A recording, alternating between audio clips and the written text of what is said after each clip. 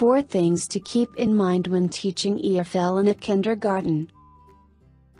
As a kindergarten teacher working in China, I have a lot of experience dealing with students, fellow teachers, Chinese and foreign, management and parents. A few years ago I came to China to learn Chinese. To pay for my living expenses I started teaching young learners. Pretty soon I got a full-time job in a kindergarten and I fell in love with the work and I decided to stay in China and keep teaching. Potential problems you might face in a Chinese kindergarten. One of the first problems I faced was of course the language barrier. In the schools I've worked at so far not many people speak English, especially the school's management. It's always quite a task to find out what is expected of you.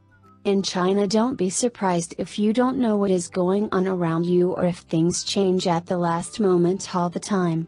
For example, if the school's director or owner wants something to be done, it has to be done as fast as possible even if it's impossible. Since I have a management background at home, I've asked myself many times why tasks aren't handed out earlier. In short, it is because Chinese management is very chaotic. I learned to accept it. If you can't, it will make you crazy. Chinese staff will do whatever their leader tells them, even if it means working overtime. Working until 9 in the evening when they are off at 5 is not uncommon. Foreign teachers usually don't work overtime. You can call on other foreign teachers for advice and support.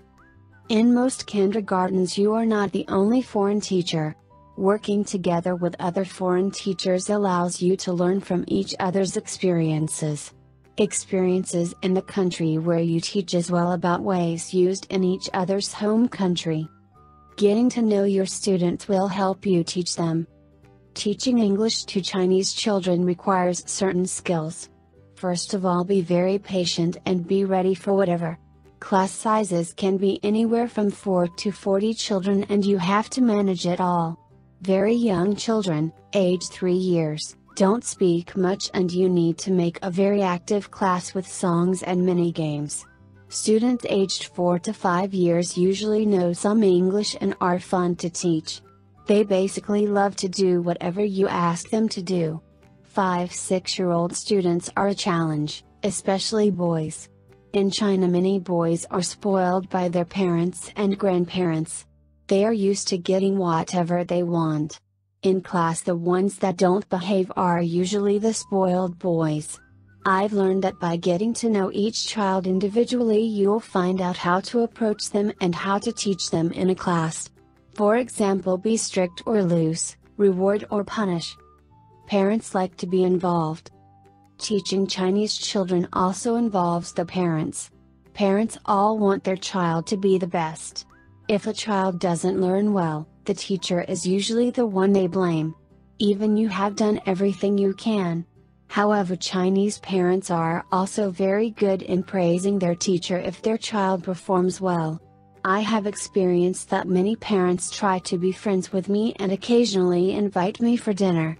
I politely refuse because many schools don't allow you to do this as well as accept gifts. Read your contract carefully. Working abroad is fun.